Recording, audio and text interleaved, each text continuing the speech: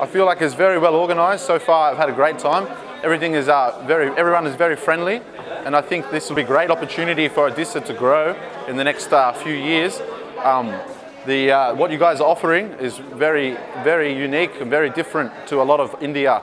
The tribal groups, the nature you offer and the heritage as well is very unique. Ecotourism is definitely a growing market. India, there's not much of ecotourism throughout India, and I think that is one part that the foreign tourist will definitely enjoy is the ecotourism side.